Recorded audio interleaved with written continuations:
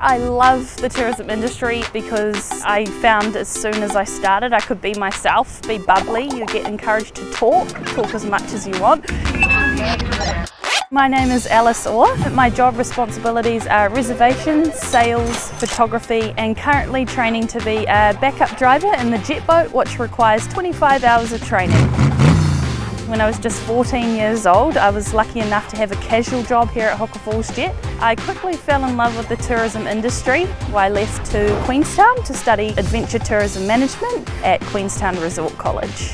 It's a special industry because no matter what, you're making people happy. So I would love to own and operate my own tourism company one day. If you're considering a job in tourism, do it. It's awesome.